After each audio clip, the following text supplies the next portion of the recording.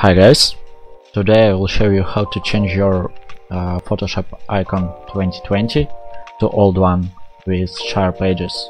Now it looks like this one, so it's not much to other icons of Adobe products. For do that, just open your Creative Cloud, download older version of Photoshop. So click here on three dots, other versions, and click here download. So next step is, if you have shortcut in your start screen, click right mouse on it, more, open file location.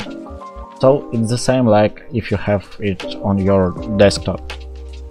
Click right mouse on this shortcut, properties, change icon.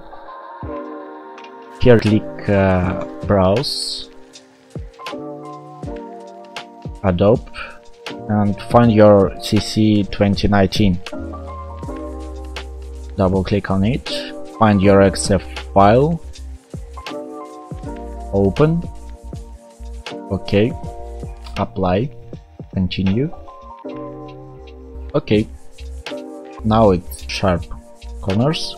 If you open this one, you will see in your taskbar the same sharp edges icon. That's it. Or here again, properties, change icon, browse, Adobe 2019, find the other XF file, open, OK, apply, OK. As you can see, it's been changed. Thank you for watching. I hope it's been helpful.